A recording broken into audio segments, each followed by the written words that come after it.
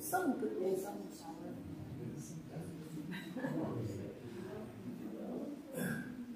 I know you probably would, but don't be using the Wi-Fi during the stores. Could be a bit late.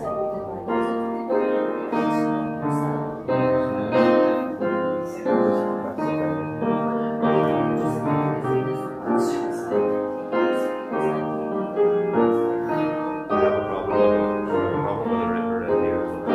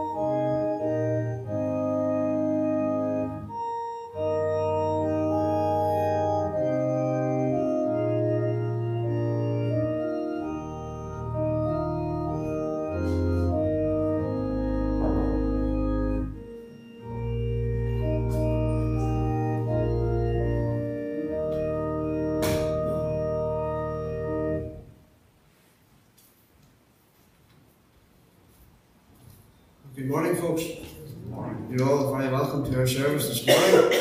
I also say a word of welcome to those people who are joining us from home. We hope that you enjoy your time of fellowship with us this morning. And indeed, it's always a pleasure to have the Reverend Philip back to conduct the service this morning. And we will also be having communion as well. As usual, you're all more than welcome to join us for a cup of tea and coffee and time of fellowship in the hall afterwards. So please don't be in a rush away. Just a few announcements. On Thursday at 8 o'clock, the prayer union will continue to meet in the hall, and everyone will be welcome to join them on Thursday at 8. Then next Sunday morning, worship will be here as usual at 10:30, and Mr. Andrew Topley will be along to take the service next week. Then next Sunday evening starts off the epilogue services over in Moira, and there is leaflets available in the porch with all the details for all those services that we've been through until the end of August. And next Sunday evening, it will be at 9 o'clock. The speaker will be the Reverend David Mullen, and special music will be from Mrs. Melanie Topley. So that's next Sunday evening at 9 o'clock in Moira, and everyone will be welcome to that. So these are all the announcements. You might remember them in prayer.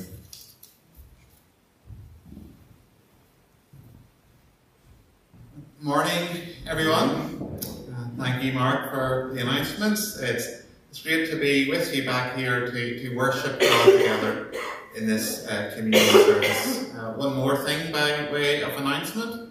Following this Sunday, we will be off on holiday for 4 weeks, and we'll be back Monday the 24th of July, and the Reverend Ken Lindsay will be covering during that time. Let's stand and sing together, Crowning Him with Many Crowns. Our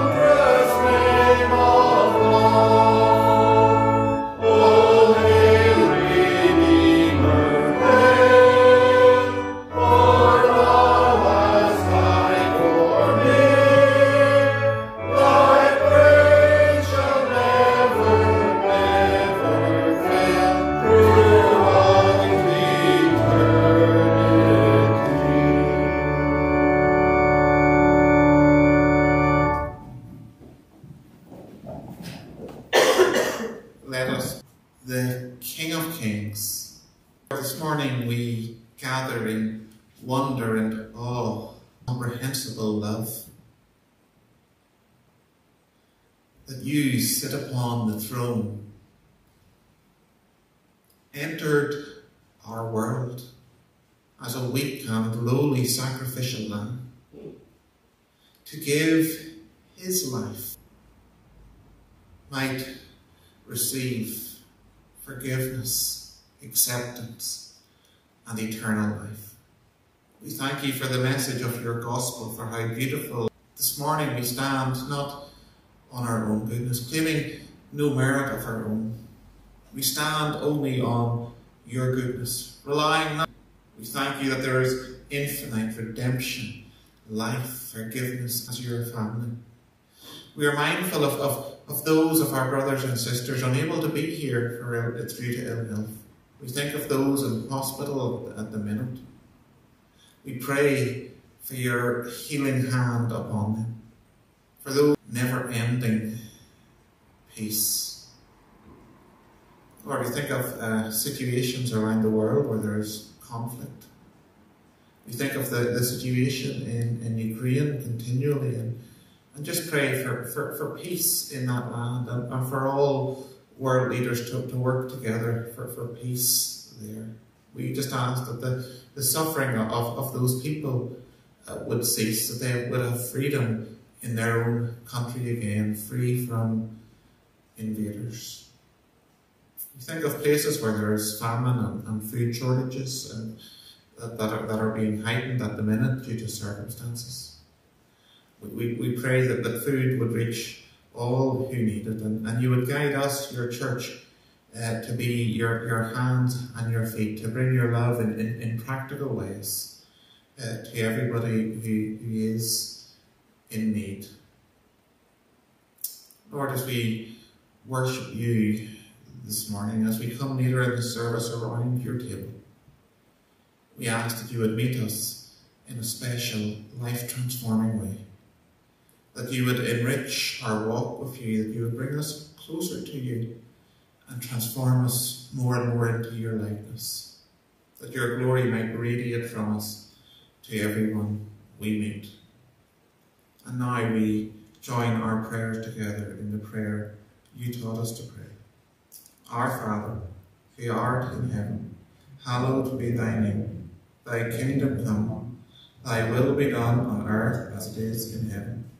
Give us this day our daily bread, and forgive us our trespasses, as we forgive those who trespass against us. And lead us not into temptation, but deliver us from evil. For thine is the kingdom, the power, and the glory, forever and ever. Amen.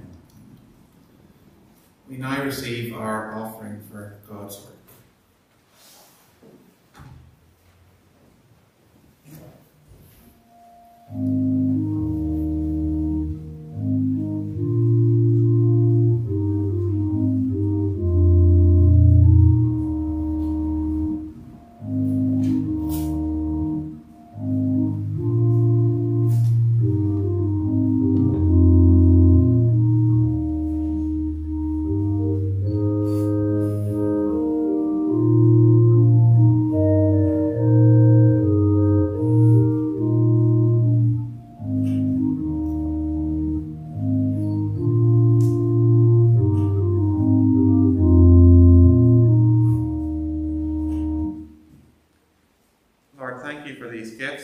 Children have brought in worship and praise to you. We ask that you would take them and use them for the advancement of your kingdom in this community and beyond. In Jesus' name. Amen.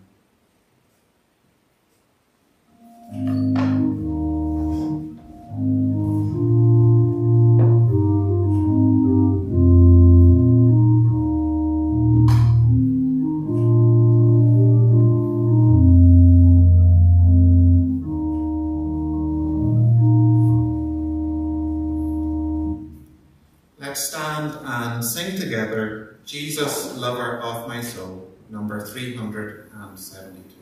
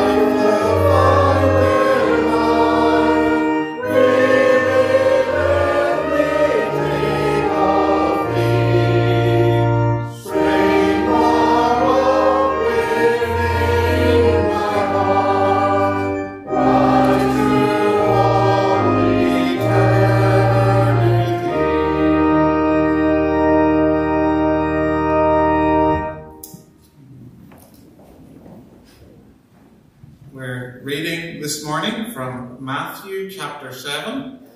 Matthew chapter 7, verses 1 to 5. These are the words of Jesus. Do not judge, or you too will be judged. For in the same way you judge others, you will be judged. And with the measure you use, it will be measured to you. Why do you look at the speck of sawdust in your brother's eye, and pay no attention to the plank in your own eye? How can you say to your brother, let me take the speck out of your eye, when all the time there is a plank in your own eye? You hypocrite! First take the plank out of your own eye, and then you will see clearly to remove the speck from your brother's eye. We thank God for his word to us this morning. Let's pray before we look at this together. Lord, thank you that your word is powerful, that it is living, true and clear. We ask that you just speak from this passage into our hearts now. In Jesus' name. Amen. Judge not that you be not judged. John Wesley, the founder of the Methodist Church, told a very candid and honest story about an incident from his life in which he fell short of these words of Jesus Christ. There was a certain man converted through his ministry, whom he judged to be extremely miserly and covetous. One day when this man gave only a small gift to a worthy charity, Wesley openly criticised him, as he thought it was well less than what he could afford. After the incident, the man came up to Wesley privately and told him that he'd been living on parsnips and water for a number of weeks. He explained that before his conversion, he had run up a lot of debts through wanton and reckless living. And now he was doing his best to pay his creditors back as quickly as possible. He said this to Wesley: Christ has made me an honest man, and so with all these debts to pay, I can only give a few offerings above my tithe. I must settle with my worldly neighbours and show them what the grace of God can do in the heart of a dishonest man. Hearing this, Wesley felt ashamed and immediately asked the man for his forgiveness. This story demonstrates to us why we shouldn't sit in judgment over others. We shouldn't do so because we are not God. We don't see the motives of people's hearts. We're unaware of the experiences, influences and hurts that have shaped them. We don't know how far they've come, how hard they're trying, and what pressure they're under. And thus we've no idea how we would fare if we were in their shoes. The Apostle Paul put it like this in Romans 14. Who are you to judge the servant of another? It's before his own master he stands or falls, and he will stand, for the Lord will uphold him. Through this passage, Jesus is telling us what Wesley discovered. In the moment the man he wrongly accused opened his heart to him. No matter what heights you've reached in your walk with God, you do not sit with him above his law as his fellow judge over your fellow man. Rather, you're called to humble yourself before him as a doer of his law. We're called to walk with those who are weak, lowly and struggling, seeing ourselves as no different from them, having no other thoughts toward them than what can I do to show them love? fulfillment of the law that says, love the Lord your God with all your heart, and your neighbour as yourself. As we look at these words of Jesus, we will see the measure we are to use when forming opinions about others and deciding how to relate to them, and what we must do to receive that measure. So what's the measure we are to use when forming opinions about people and deciding how to relate to them? Jesus' words of warning in verse 2 direct us toward it. With the judgment you pronounce, you will be judged. With the measure you use, it will be measured to you. The point Jesus is trying to get across is this: don't see yourself as God. Instead, see others through God's eye of mercy and grace. The measure we are to use when forming opinions about those we encounter and deciding how to relate to them is the full measure of God's mercy and grace that he poured out for everyone in his Son, Jesus Christ. In this passage, Jesus isn't telling us to cast aside all discernment about who we entrust ourselves to and partner with. Rather, he's saying, no matter what you discern, never look at another human being made in God's image without your heart overflowing with compassion and empathy toward them. With regard to the people you encounter every day, from those you know very well to those you've never met before, are you looking for little shoots of goodness that you can bless and affirm into full bloom? Or are you looking for weeds that you can pull out harshly on the basis of which you can write them off? What is the current default setting of your heart? Is it to find fault and condemn? Or is it to find good and commend? If you're anything like me, at times you've fallen into the trap of looking at the world around you with a judgmental spirit that assumes the worst of people rather than the best. We can reason to ourselves that someone deserves to be taken down a peg or two and put in their place, and I'm just the person to do it. I need to make sure that everybody else sees with me what that person is really like. But who are we to arbitrate over the lives of others in that way? We don't see the motives of their heart. We don't know their full story. They are God's servants for him to deal with as he pleases. And he deals with them in his mercy that upholds him. When the measure we use to evaluate others is the full measure of mercy and grace God gave us in Jesus Christ, nothing pleases us more than to see them prosper, whatever deficiencies and shortcomings they might have, because we're all acutely aware that we have just as many, if not more. But is it practically possible for us to see past people's faults and to desire the very best for them, from a heart that is nothing but love, affection, and goodwill toward them? God is simply asking us to do for others by his grace what we do naturally for ourselves.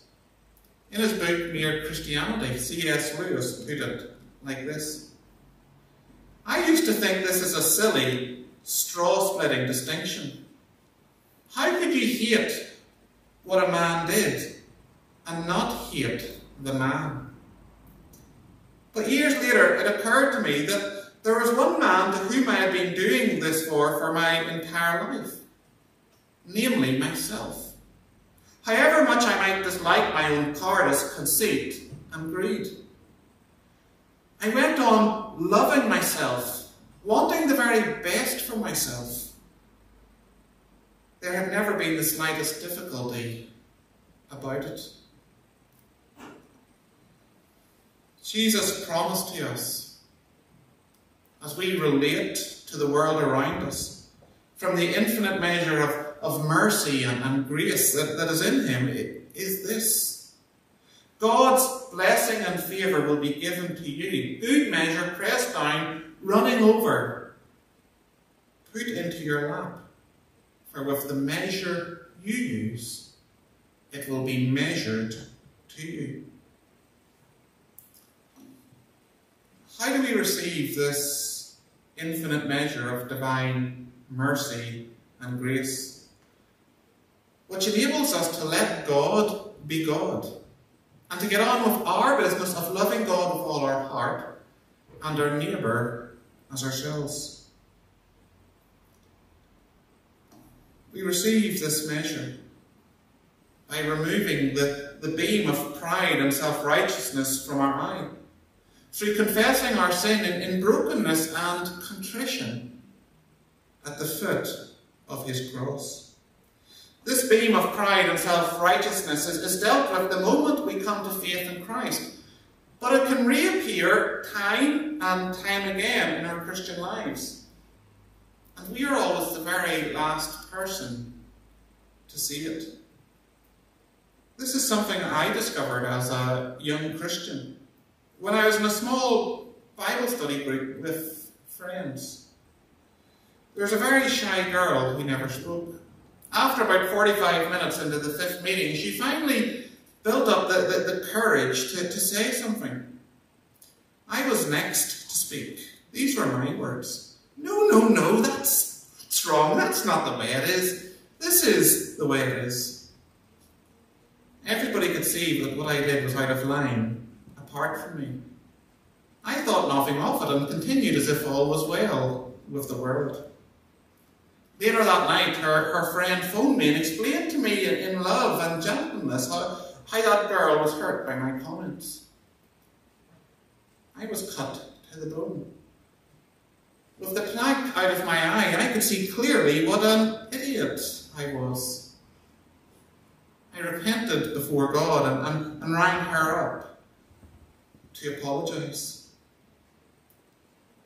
In this place of brokenness at the foot of the cross, where alone we are healed and made clean and restored by the grace of God, we become people who can correct others in love, who in a spirit of humility, gentleness and overflowing compassion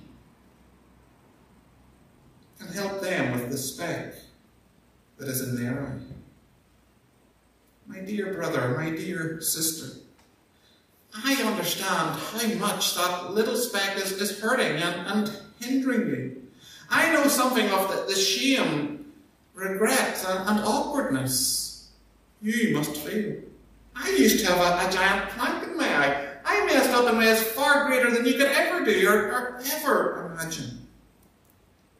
Let me walk with you, pray for you, and be there unconditionally for you.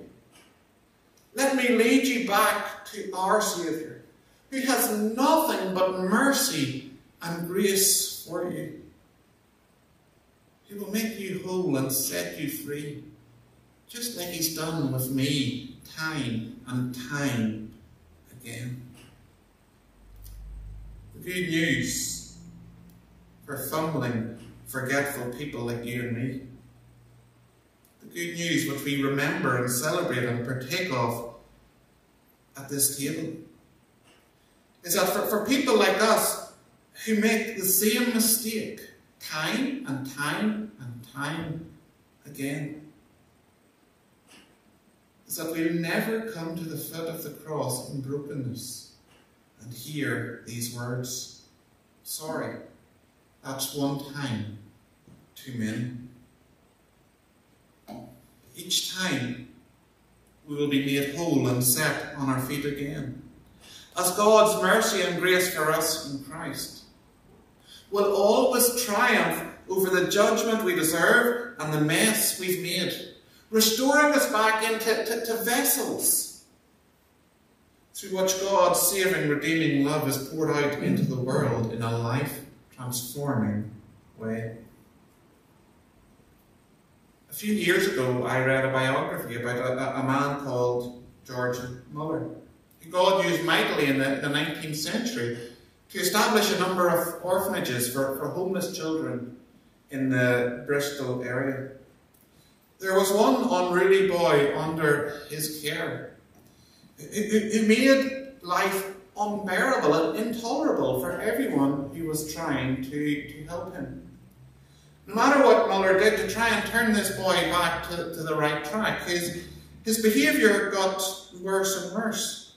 It came to the point where, for the safety and good of the other children in his care, Muller had no choice but to send him away. Before he did, however, he had the boy brought into his office for him to lay his hand on his head to pray for him. The boy opened his eyes, expecting to see anger and hatred on the face of this man he had tormented so much. Instead, he saw tears streaming down his cheeks.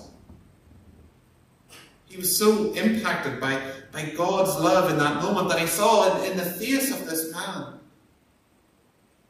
that he gave his life to Jesus Christ and went on to become a minister. At times, we reach a point with certain people where there's nothing left for us to say or to do. All that remains is to commit them to the Lord in prayer and to keep praying for them with tears. God's mercy, freely given us through Jesus Christ, is so powerful that it triumphs over judgment, carnage, and decay in the lives of those we encounter, even in that moment when we, in our weakness and helplessness, can do nothing more for them. Let go of all the things you hold to and rely on in this world for confidence and security. Meet Jesus again at the foot of his cross, filled to overflowing with his mercy and his grace. Look at his world through it. You will bring blessing, freedom, and life as opposed to judgment, condemnation, and death to everyone you encounter. As you give, it will be given back to you. Good measure, pressed down, running over, placed into your lap. For with the measure you use, it will be measured to you. We thank God for his word to us this morning. Let us pray. Lord, we thank you for your word, that it is living and true, that it is filled to overflowing with grace and mercy towards sinful people like us who mess up and make the same mistakes time and time again. We thank you that you love us, that at this table we will shortly come to, we are reminded of the infinite depths of your love that is for us. Lord, may we see the world through your grace. In Jesus' name. Amen. Before we come to the table, let's sing our third hymn, O Thou Who Camest From Above, number 525.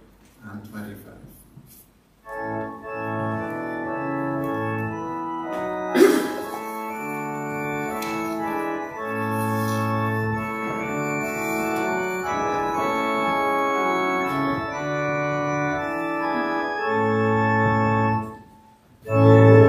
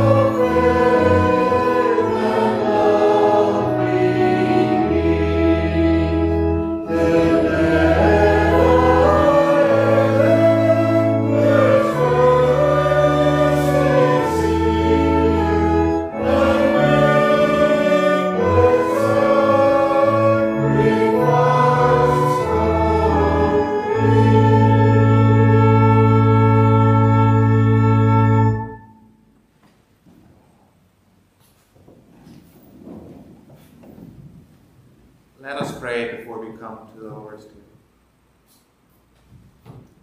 Lord, we thank you that you came from above, that you entered our world humble and lowly, not to condemn, but to pay the price that we deserve so that we might be free from condemnation.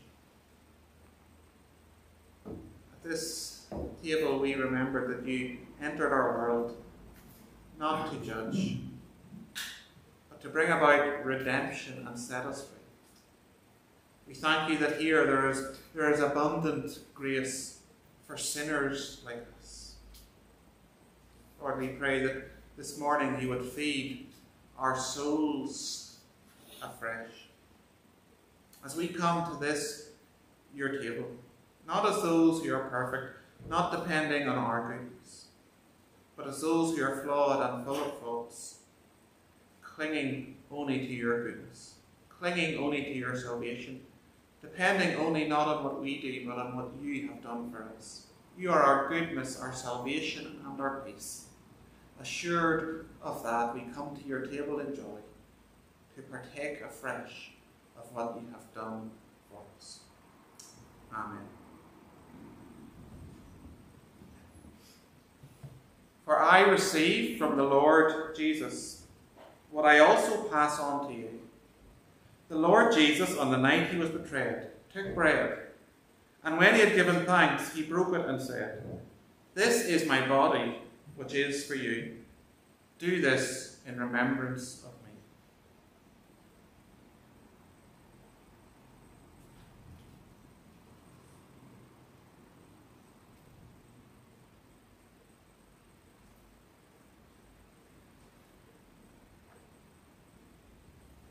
In the same way, after supper, he took the cup, saying, "This cup is the new covenant in my blood.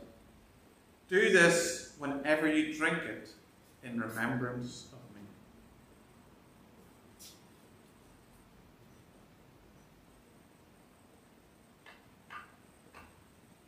For whenever you eat this bread and drink this cup, you proclaim the Lord's death until he comes.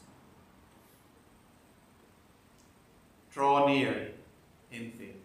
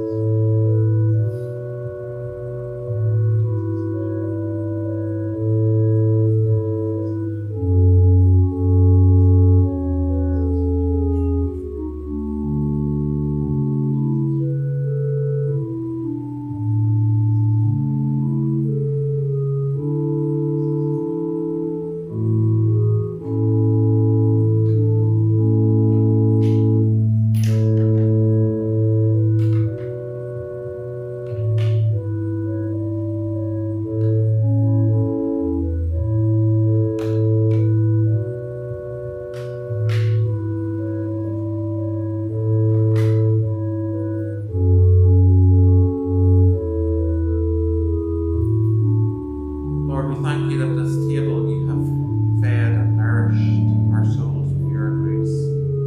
Send us forth to see this world through it and to pour your love out on everyone we meet. In Jesus' name. Amen.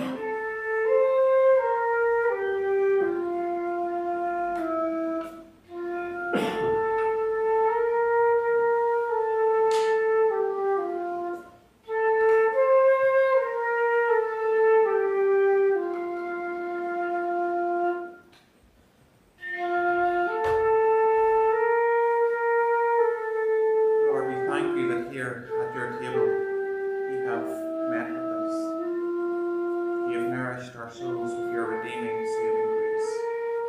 Send us forth to be channels of that grace to this world. In Jesus' name. Amen.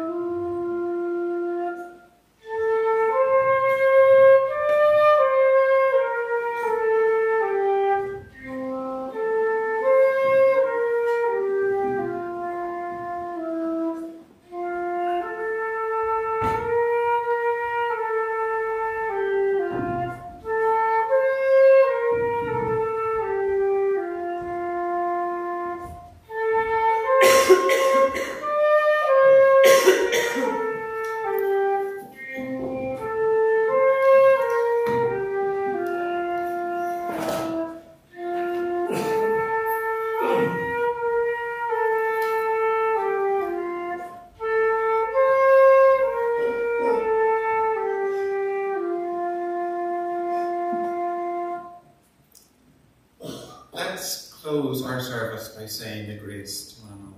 May the grace of our Lord Jesus Christ, the love of God, and fellowship of the Holy Spirit be with us all.